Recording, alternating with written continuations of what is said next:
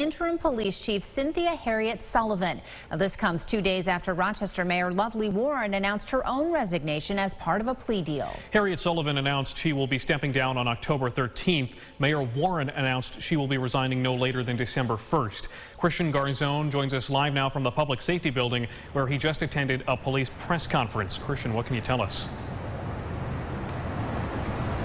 Well, Jack, we met Deputy Chief David Smith today, who will be stepping in for Chief Sullivan next week. He'll be an interim chief like she is until a permanent chief is selected in the next administration. He says the road Sullivan laid out is a road he wants to stay on.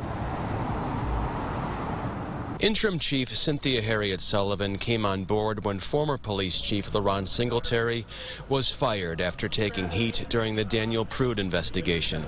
It's time now, she says, to go back to her regular job. But the board from RHA gave me a year, and that year is after the 13th. Sullivan became the first female to hold the position of chief for RPD. She has served in uniform for 25 years, coming out of retirement to take this position. Really have been working hard these last several days to make for a smoother transition for the Deputy Chief as possible. Stepping in as interim chief, current Deputy Chief David Smith. He says the road Sullivan laid out is a good one, and it's something he wants to stay on.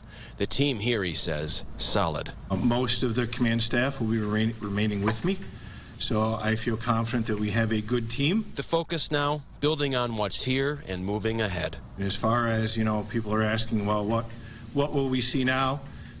You're not going to see really any significant change. The department will keep moving forward along the track that we have set for it.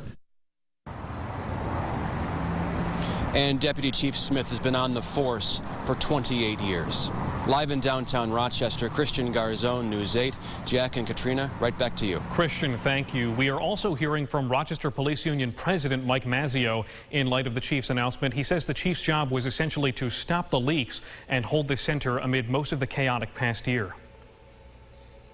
I think the future, I'll start with that.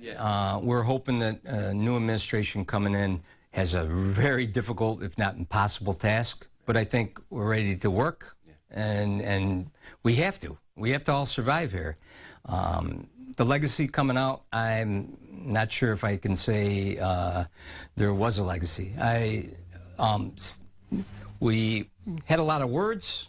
We had a lot of things written. We had a lot of comments made.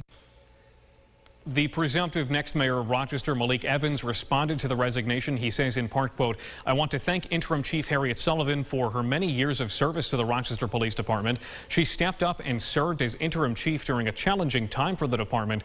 She should be commended for embracing the challenge. I wish her all the best in her future endeavors." He concludes by saying he, quote, "looks forward to the important search for a permanent chief."